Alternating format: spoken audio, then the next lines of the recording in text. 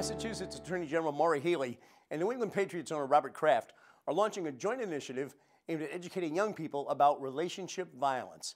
It's called Game Change, and the idea is to train teachers, coaches, and students in public high schools how to deal with abusive dating relationships among our teens. Connecting Point correspondent Carolee McGrath went to Holyoke High School to talk with Principal Stephen Sullivan and Director of Athletics Melanie Martin to learn how their school got involved in this effort. Game Change is an anti-violence program in partnership with the New England Patriots, and all schools were open to apply. Mel and I both applied separately, and we were fortunate enough to be one of 98 schools in Massachusetts to be awarded as a partner. And this is a partnership with the New England Patriots, which is a very big deal, very cool, I'm sure, for the students as well. Also with the Attorney General's office is involved. What kind of things will you be focusing on in this program? Well, in the initial training of the program, 2 staff members will be trained in bystander intervention, recognizing signals that we may not see on a daily basis, to recognize that there is violence going on in someone's life if you don't see it in front of you. It could be happening outside of the school, and we want to be able to intervene on that part, and it'll provide them with a curriculum and tools that we can use to hopefully help our students have safer lives within the city of Holyoke. What kind of scenarios will this deal with in terms of violence? There's a couple different phases. This is phase 1, and phase 1 is primarily focused on domestic abuse and sexual abuse. Okay. And are there other things that you're looking at, you know, as athletic director that you've ever seen or witnessed in your career that concerns you? I think just, you know, being overall to be able to look at physical violence, whether it's teen dating or domestic violence within the home, other types of violence that we might see and the aggression you might see out on the sports field, and how we deal with that. Okay, and you're also partnered with the Women's Shelter as well? Yes, Women's Shelter, they're compañeros from Holyoke, and they will work with us. They've done great programs in the school district before, and they will help us as we move forward with this, and hopefully within phase 2 to help us to provide crisis intervention for those who might be victims of violence in their lives, and to help them through that process. You know, it's tough to hear that, you know, this is just a reality for so many kids. You know, I'm a mother, and to think that kids would be struggling with anything like this. How do you feel as a principal that this will help you help those kids who might be in a situation? Yeah, I think for us, I think over the past few years and maybe even longer, we've started to realize that we can't do it alone. We need those partnerships, whether it's compañeros or other outside agencies. We as teachers, as educators, we play a large role in it as far as education and helping students identify the right resources, but we need these partnerships in order to really get to the root of the problem.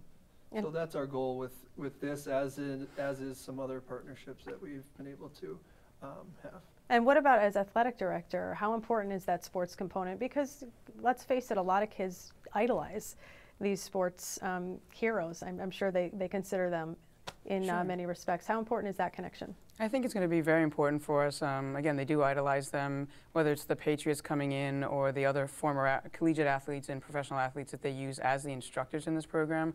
I think that's going to encourage our students to participate, especially our athletes.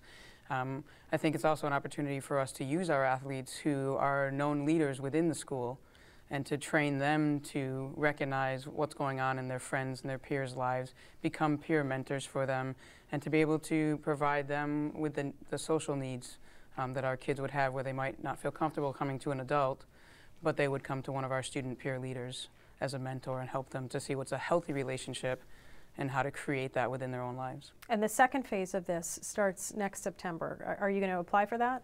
Yeah, absolutely. We're hoping to be a part of it. Like I said earlier, there were 98 schools that were selected for phase 1, and I believe it's 30 schools get selected for phase 2, and that comes with additional training for our full staff, for a group of about 30 students. So that would really increase our capacity to, you know, affect change, hopefully. And how important do you think that peer component is, to have those 30 kids trained and then to kind of have them be leaders in this field? How important do you think that is? I think it's extremely important. I think we see our kids that communicate within their own peer groups And I think that they will more likely report to their friends or ask for assistance. And that peer group could then come to the adults that are trained and the staff and feel more comfortable reaching out on behalf of their friends and the younger kids that are in the school. And when you talk about sports, sometimes, you know, something pretty benign turns into quite a fight. I have hockey players in my family, but sometimes things get out of hand. How are you trained currently to de-escalate when things happen? Well, all staff members in the school district go through de-escalation training, and I think you just have to reach deep inside and be patient and understanding and try to bring the situation down to a manageable situation. And then we do have our restorative justice program in place to help students and staff work through that. Okay, and what's your message to kids who might be watching this about what your goal is here for this program? The goal is to, ultimately is to help students who, whether they're witness to something or experiencing something personally, to let them know that we're here to support them. You know, if they do or don't have the support at home, they certainly are going to have the support here, and we want to make sure that they understand that we're here to help and to provide resources whenever possible. All right, Stephen Sullivan and Melanie Martin, thank you so much, and good luck with this new program. Thank you.